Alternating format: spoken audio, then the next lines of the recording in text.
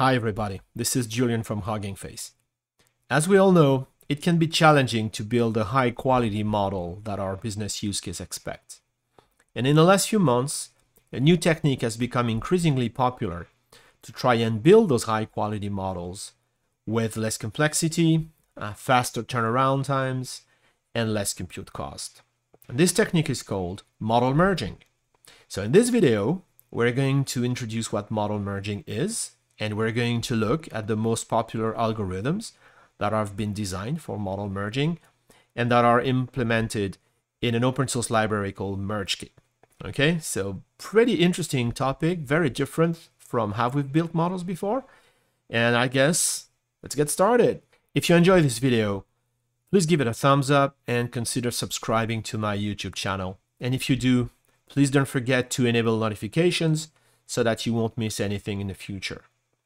Also, why not share this video on your social networks or with your colleagues? Because if you enjoyed it, it's quite likely someone else will. Thank you very much for the support. So what's the problem that model merging is trying to solve? And what is model merging and how does it work? Well, hopefully we're going to answer all that. So as we know, trying to build the one great model that works best for a particular use case is not very easy.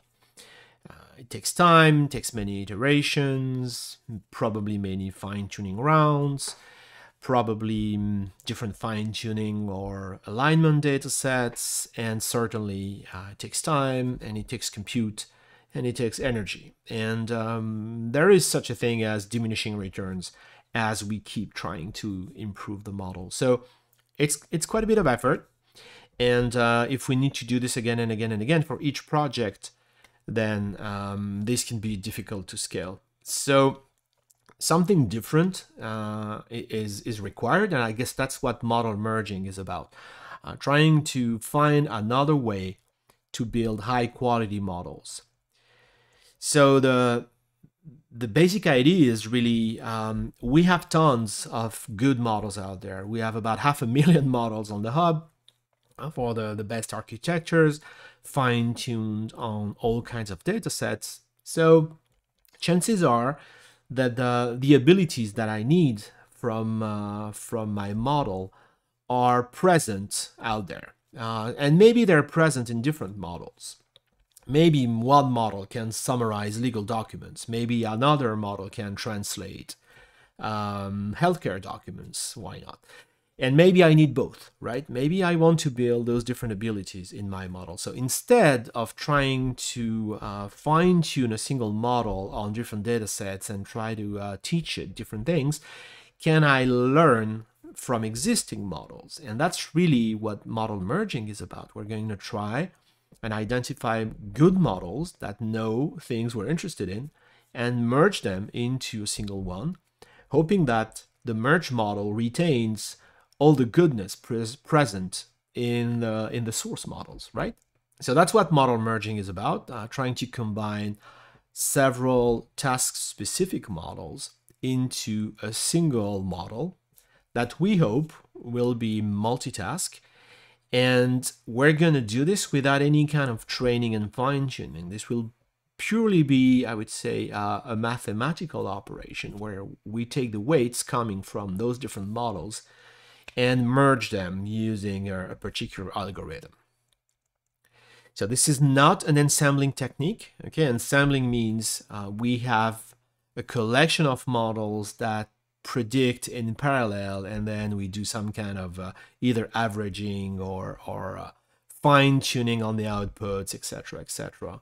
Nothing of the sort here. We do start from several models, but at the end, there is only one model left. The good thing about merging is there is no training involved, there is no fine-tuning involved, we only need a tiny bit of compute and everything runs very nicely on CPU, right? So it is a very lightweight process. It's fast, merging doesn't take a whole bunch of GPU hours, not at all. You can run this in maybe a few minutes, depending on model size, on your local machine. There's no extra cost for training. There's no extra cost for inference because at the end of the day, we're still predicting with a single model, right? And there is no extra inference latency. It's just, I guess, a vanilla model, right? There's no trick, there's nothing on top of the merge model. So this is a really, really interesting technique. The most popular library to do this at the moment is called MergeKit, and the founder of MergeKit has actually joined a machine learning startup called RC, started by a bunch of ex-Hugging Face folks. Hi guys, good job on this one. And feel free to look at MergeKit. So we're not going to dive into MergeKit per se. They have good examples on their in their repo. It's reasonably easy to get started with, but we're going to look at the techniques that are actually implemented in MergeKit, and we're going to focus on understanding those different algorithms. Okay, and maybe I'll show a couple of code snippets from MergeKit and maybe a couple of config files. All right, so these are the merging techniques we're going to look at. So the first one is called model soups. Funny name, but you'll see why it's called that way. Then the next one we're going to look at is called SLERP, Spherical Linear Interpolation, which is actually a very old algo, rebooted for AI. Very, very interesting. We'll look at task arithmetic. Where we'll look at ties, which stands for trim, elect, sign, and merge. We'll also look at there, drop, and rescale. And last but not least, we'll look at Franken-merging. And well, that's the best name of all, and you don't want to miss that one. It is a bit crazy. Okay, so these are all available in MergeKit today. I'm sure more will pop up, but at the time of recording, this is what we have. This is a very active field. There's a lot of excitement. So if you're watching this later, there are probably more merging techniques. Maybe I will be covering them too. Okay, so let's talk about model soups. Model soups is quite easy to understand. And in a way, it's a little bit similar to what we did in ensembling, where we did train many variants of the same model on the same data set with different hyperparameters. And well, the assumption would be all these models know something about the data, and if we're doing ensembling, then and factor in all the different answers, then the weak learners combined should provide a stronger learner. So it kind of starts the same, except again, there is only one model in the end. So model soup means we're gonna start from a collection of models, so the same model architecture trained on the same data set multiple times with different hyperparameters. Okay, so kind of starts the same as ensembling. But then we take all those different variants and we average their model weights. Okay, so literally computing an average on the model parameters. And there are different ways to do this, as we'll see. But that's the idea, and that's why it's called a soup, because we're kind of taking all the ingredients and the fine-tuned models and put them in a big, in a big pot and kind of mix everything and hope, well, it's going to be a good soup. So that's the I guess the intuition. This is also called linear interpolation.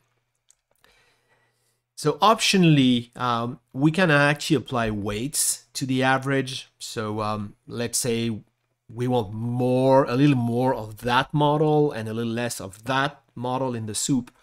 We can do that, and we can also normalize the weights so that all the weights have kind of the same range, and why not want to do that?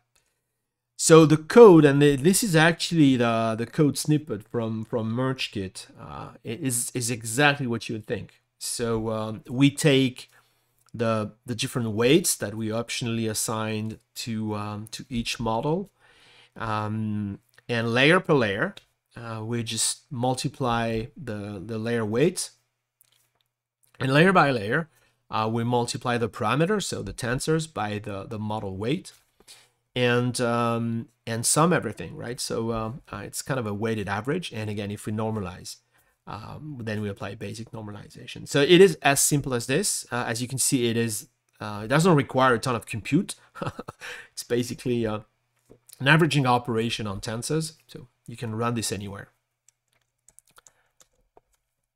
So there are different ways to build your soup.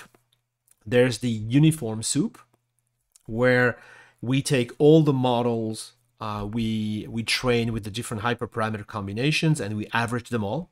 Okay, so all the ingredients go into the soup. And there is the greedy soup, where we average models one by one, and every time we add a model to the soup, we evaluate with an evaluation set, and we only keep the model we added if we did improve the test accuracy, right? So we keep the good ingredients and leave out the ones that only improve the soup. Okay, so we can do both. So on this graph, we see different things. On the x-axis, we have ImageNet accuracy. This is a computer vision model. It's actually a clip model. On the y-axis, we have accuracy on distribution shifts. So that means how the model performs when we predict images that are significantly different from the training set. Okay, so the further we go right, the better the models do on ImageNet, and the higher we go, the better models behave on data that's different from the training data. So I guess the more resilient they are to out-of-domain data. Okay, and so all the green dots are individual models trained with different hyperparameters. The blue dot is the uniform soup. So you can see it's almost the best on ImageNet. There's only one model, one green dot that outperforms it, and it is the best on distribution shift. Okay, so so the model is almost as good as anything else on the original data set, and is more resilient than anyone else on out-of-domain data. And well, and the greedy soup is even better, as you can see. It's much more accurate. That's pretty normal because we only kept the models that did improve accuracy and discarded some of the bad apples. And I guess it generalized almost as good as the uniform model on out-of-domain data, right? And generally that's something I found in the paper. They say model soups do a little worse than ensembling. So imagine we did ensemble prediction on those all those green dots, which would be crazy expensive because we would have to predict in parallel with all of these, right? So the infra cost would be huge. So I guess it's a really good compromise if we have a single model that is close to the ensemble performance. But generally, the soups are better on out-of-distribution data, right? So all in all, it is a really good technique. Here are some benchmarks again from the paper on BERT and T5, and the top line is the best individual model, so the best green dot, and the bottom line is the greedy soup. And you can see on those different benchmarks, the greedy soup is as good as or better than the best individual model on all those benchmarks, and that's pretty cool. So model soups, very simple, very lightweight in terms of compute, and very efficient, right? So enjoy the soup. Let's move on to the next, which is called SLERP. Okay, so SLERP means spherical linear interpolation, and no, that's not a typo. It is a 1985 algorithm, and in fact, this algo was originally designed for computer graphics to find the smoothest path for camera rotations, right? So imagine a camera rotating around a scene. What's the smoothest path from position A to position B that you can find? And we'll see what the hell that means in terms of AI models. So this one is different in a very important way. SLERP only works with two models, okay? And you guess why? Because we're going to transition from one to the other, okay? So we're going to work with two models only. So if you need to average, if you need to, if you need to merge more than two models, because you have more abilities that could be found in the best two models out there, then SLERP is not an option. We can favor one of them, as we'll see. There is a parameter to say, hey, I want more of model A and less of model B, but two models only, okay? The benefit of SLERP is number one, as we'll see, and you'll see a picture in a minute and it will all make sense. It helps preserve the magnitude of weights, because when we do averaging, we could have a very large weight in a model, we could have a tiny weight in another model, and when we average to two, then, well, we have kind of this middle value that's not quite, you know, as good as what we would have wanted. So that's one problem. The second problem, and again, here's that drawing. If we do SLERP, instead of doing linear averaging, which is going to be the red dot on that graph, we're going to do spherical interpolation, and that's the blue dot. And so it preserves the, I hate to say the shape, but yeah, I'll call it the shape of the embedding space, okay? And I know embeddings are, you know, hundreds, if not thousands of dimensions, and it's impossible to visualize, so try to visualize it in 3D, or imagine, you know, merging values coming from two spheres. You know, what you want in the end is still something like a sphere, and that's what SLERP will bring you. So if we look at that drawing, okay, imagine P1 and P2 are two embeddings, right? Two vectors pointing at different parts of space. If we do the model soup thing, which is just a basic average, then the average of P1 and P2 is going to be PL. And so you can see, you know, the magnitude is very different. And you can see the curvature, the overall structure, the overall shape of the embedding space is changed. It's not so much a sphere anymore. And so if we do SLERP, then somehow we manage to compute PS, which stays on that circle. Okay, and how do we do this? All right, that's probably more than you wanted to know, but again, that's the code from MergeKit. I just updated it with I just updated the variable names to so that's the code from MergeKit. Let's see how it works. So on that second drawing, we're trying to average V0 and V1. Okay, so first of all, we need to figure out. So first of all, we need to normalize them. Okay, so that's simple enough. Then we find the angle between V0 and V1. Okay, so compute the dot product, find the angle, theta, right? The green angle here. And now we need to find that average vector that stays on the circle, and that's where you can favor one model or the other. That's this t parameter. So if t is 0.5, then you'll be in the middle, but you could favor V0 or V1, right? So we compute the new angle, the middle ground angle, using the t parameter. Okay, so V0 to new vector is going to be t theta, and new vector to V1 is going to be 1 minus t theta. Okay, again, if t is 0.5, then you are in the middle. Okay, so once we've figured out the direction of that new vector, then we just apply that theta angle. Then we just apply that t theta angle to figure it out, and we use the original vectors, the non-normalized vectors, to compute the new vector.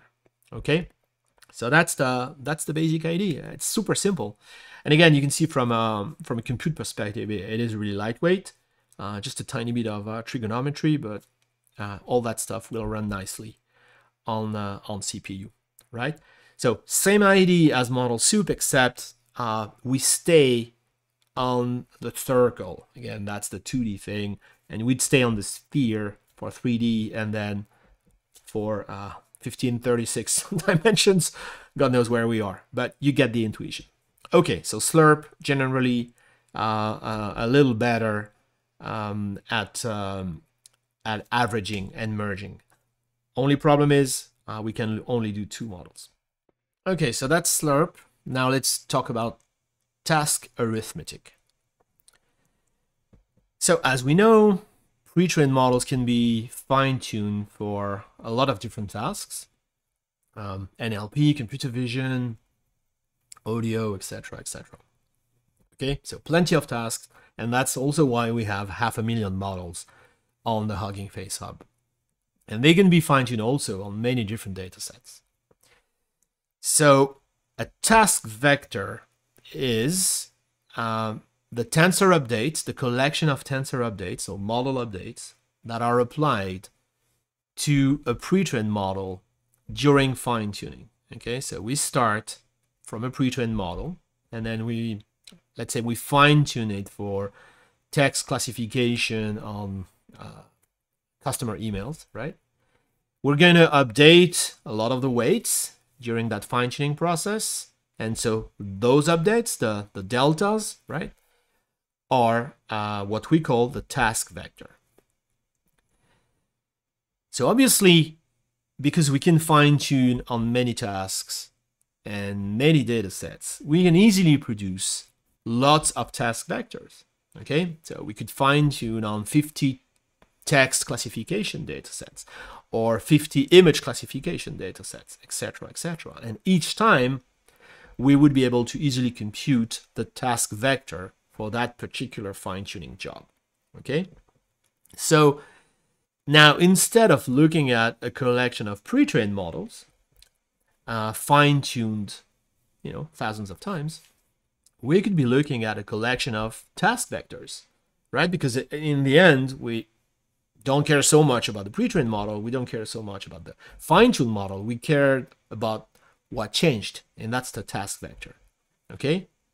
And the cool thing, and that's why it's called task arithmetic, is we can add or subtract those task vectors to a base model to add or remove capabilities, right?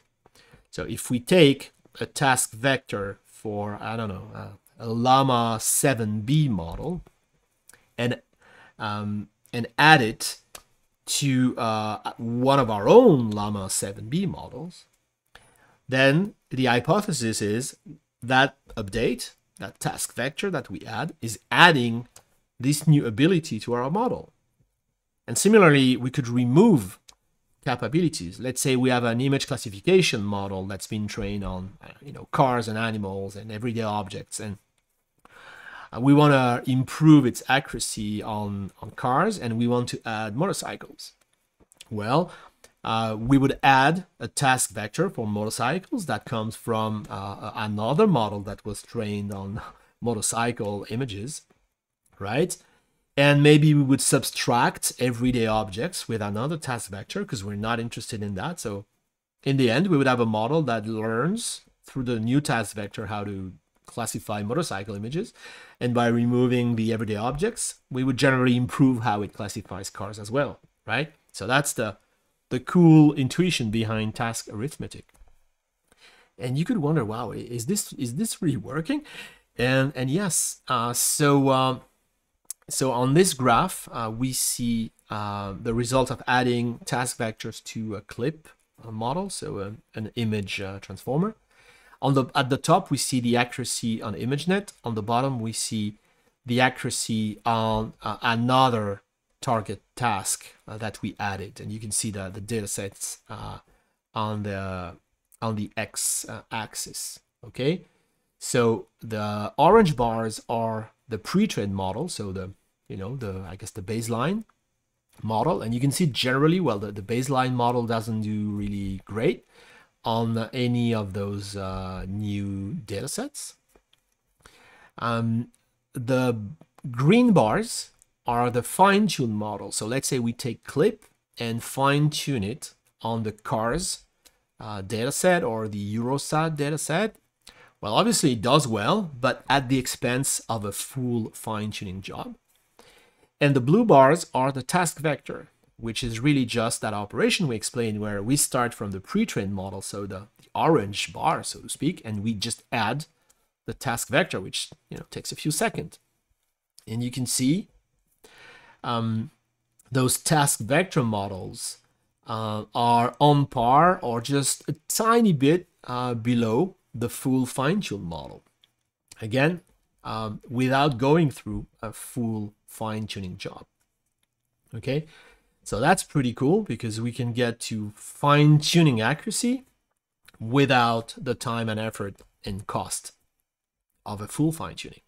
Okay, here's another example where they add pairs of tasks to the T5 Bayes model.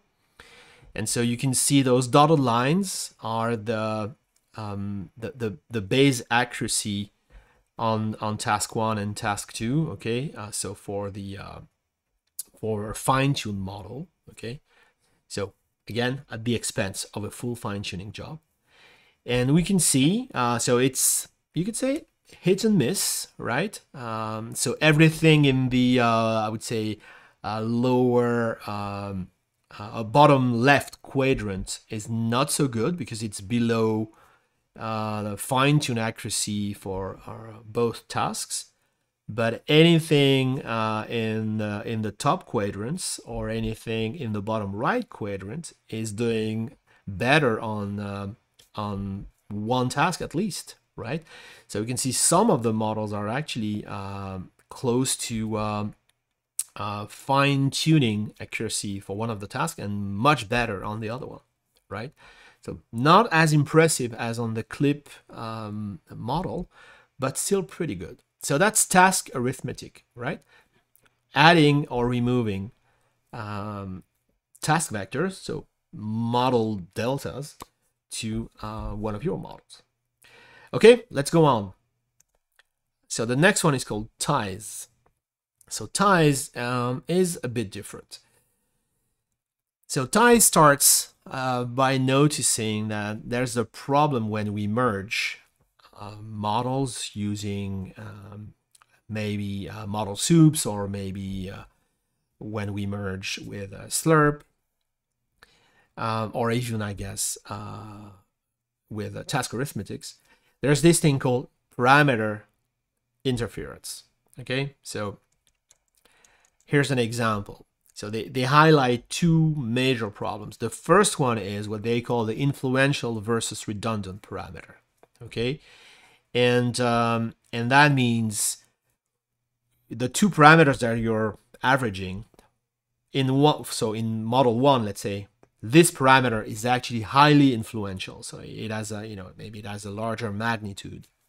And in the other model, it's not important at all. So it has a really low magnitude. So when you actually merge the two, then you kind of cancel the influence of the parameter in model 1, right? So that's a problem you have.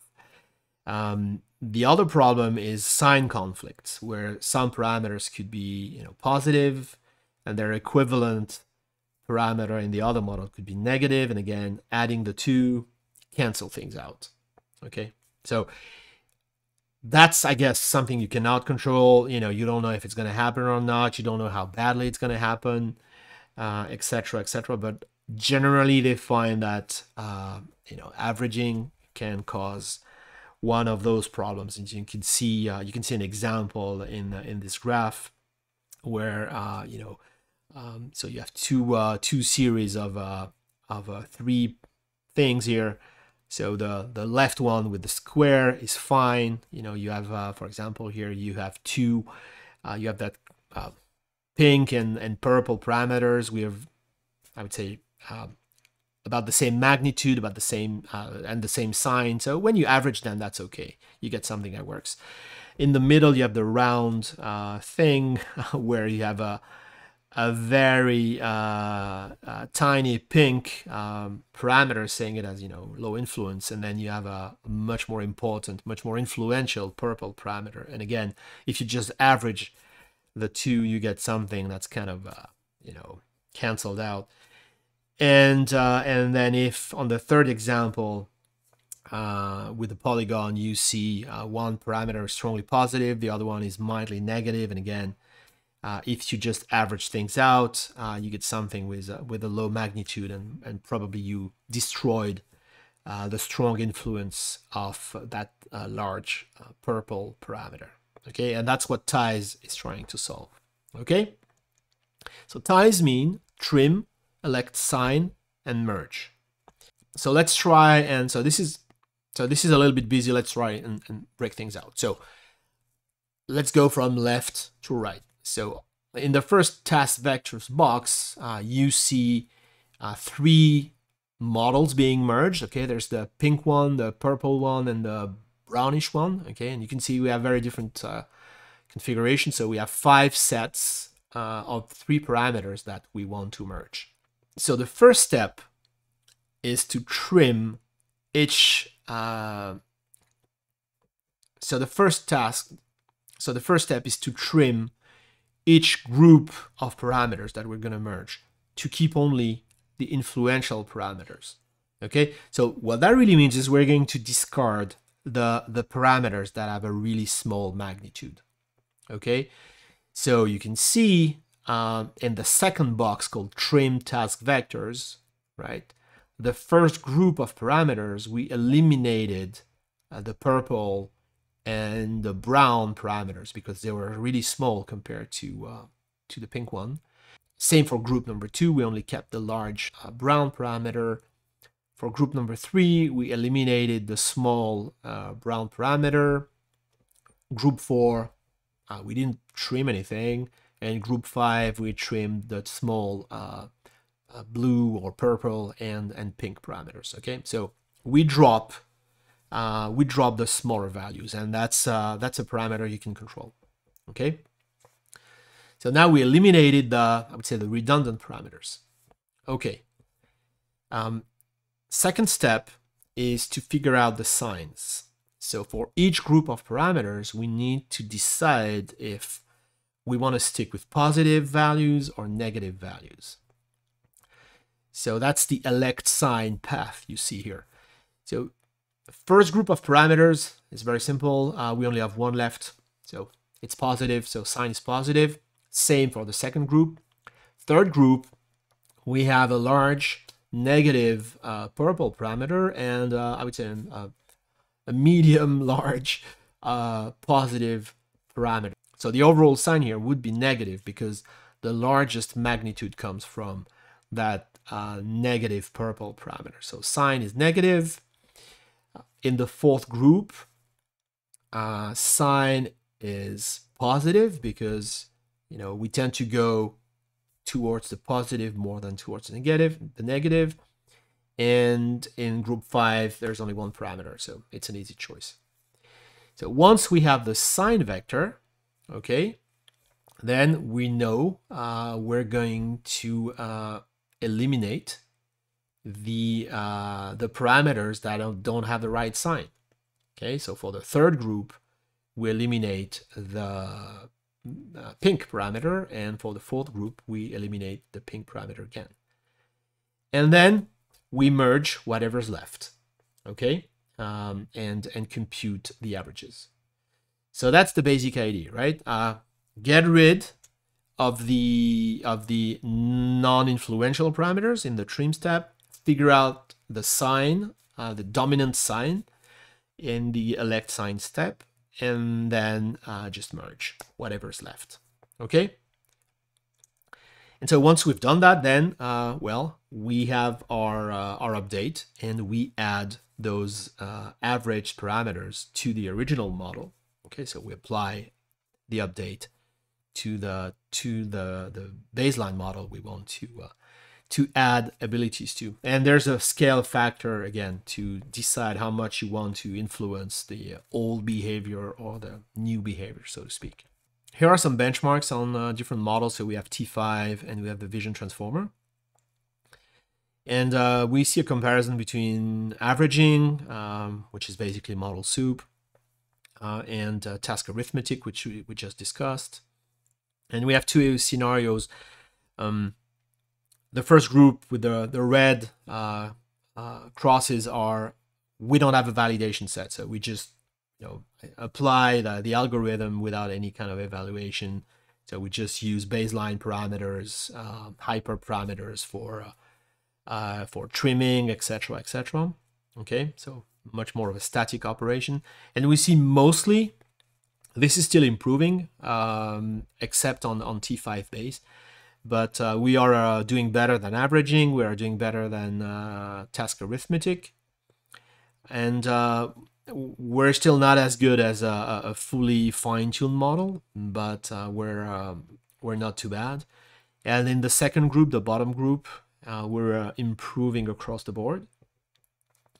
And generally doing much better when we have a validation set, because we can try different, I guess, runs and figure out what the right hyperparameters for trimming are. Okay, so that's an interesting technique as well, and it's called ties. Okay, let's move on to the next one, which is called DARE. Okay, so DARE is pretty cool. And it actually realizes that when we run fine-tuning, we do update a lot of parameters, but as it turns out, it looks like a lot of those updates are redundant, so they're useless. We're actually tweaking lots of parameters, lots of weights that don't make any difference. Okay, I guess that's just another sign that models have too many parameters, and it's all too brute force really. But okay, until we find something better.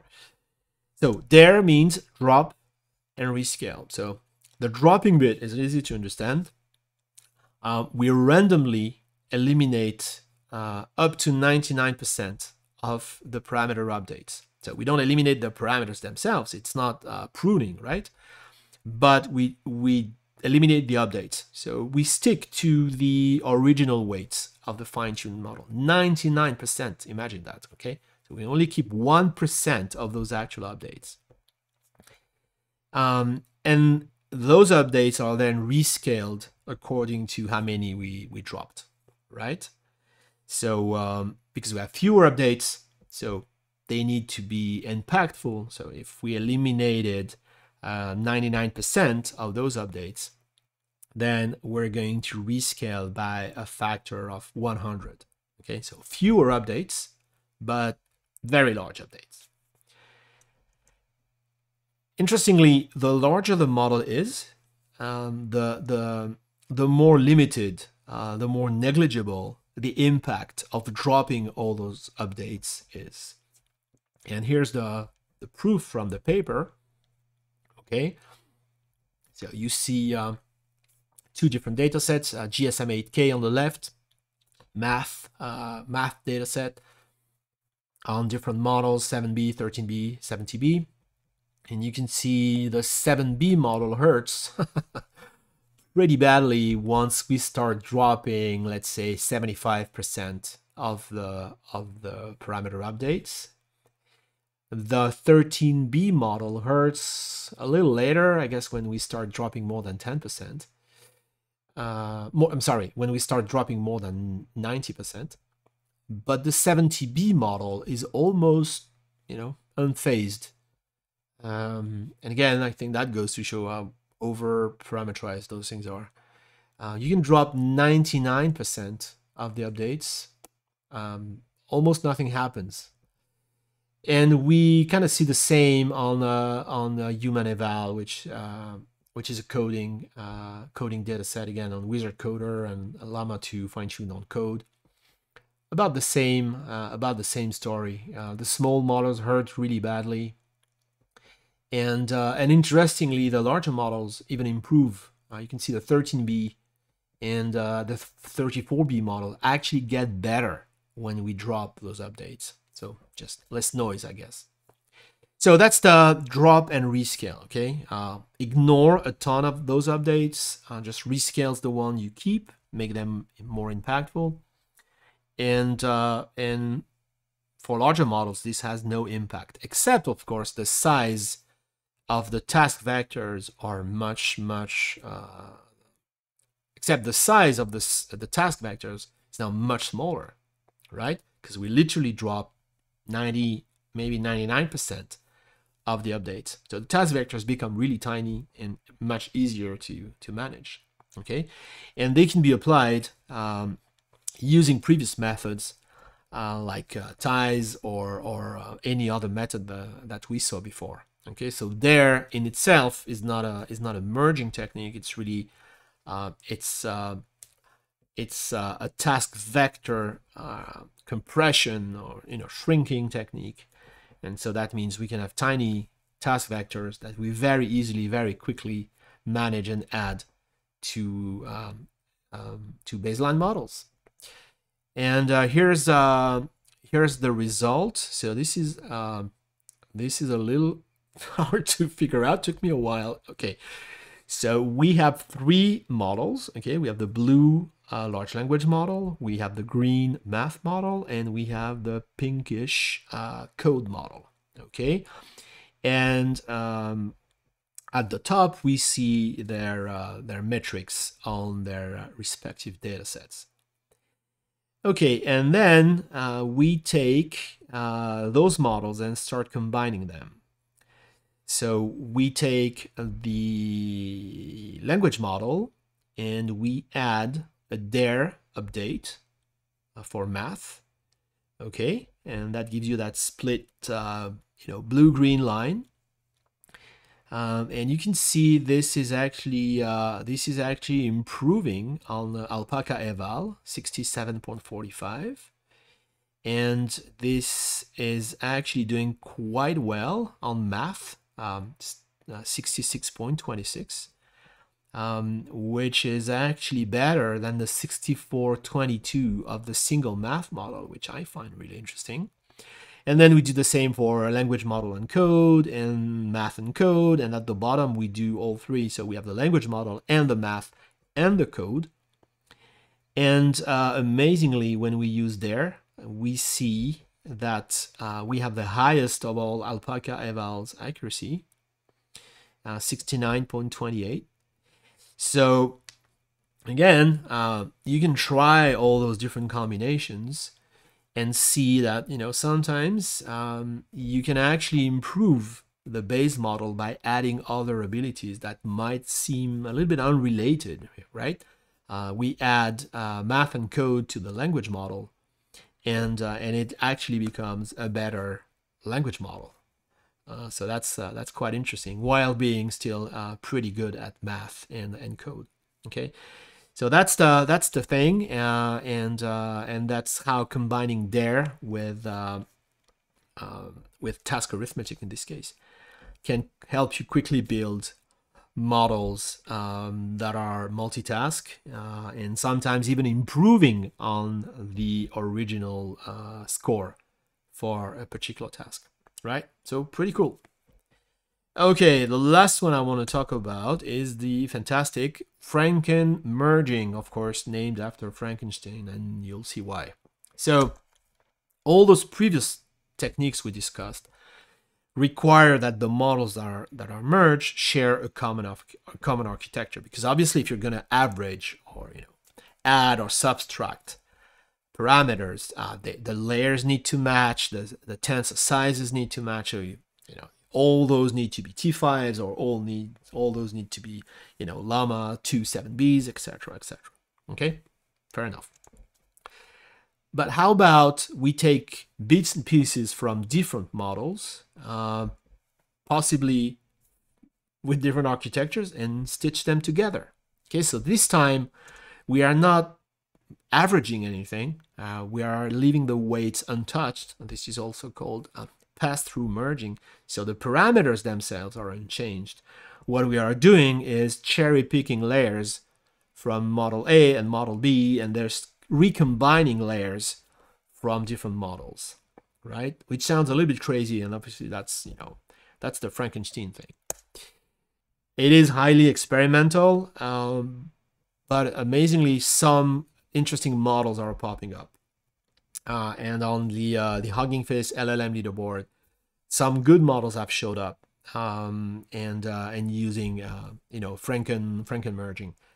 There's actually a good list now on the hub, so just go to the models on the hub and look for Franken, and you will find a good list of those models, and you can see how they've been built. Here's an example.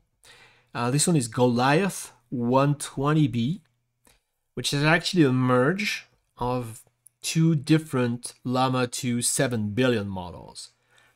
Okay, so we are not merging the weights. Remember, we are picking layers from one model or the other. Okay, so here the two models have the same architecture, but as you can see in the list here, the first 17 layers come from the X-Wing model, and then the next come from the Uriel, whatever, however you pronounce that, and then X-Wing again, and then etc. etc. So that's the Franken-merging thing. We take layers from one model and layers from another model, and we, you know, we stitch them together. So again, go and look on the hub. You will find different examples. You will actually find different model architectures being stitched, which is a little bit crazy, but again, if they score high on the benchmarks, and they haven't been contaminated by the evaluation datasets, which is just another discussion here, well, there's got to be a reason for that. Okay, so Franken-merging, not sure I would actually do this in production, probably not, but again, interesting technique, and you never know, right? Sometimes really weird ideas lead to breakthroughs, and you never know. This could be one of them.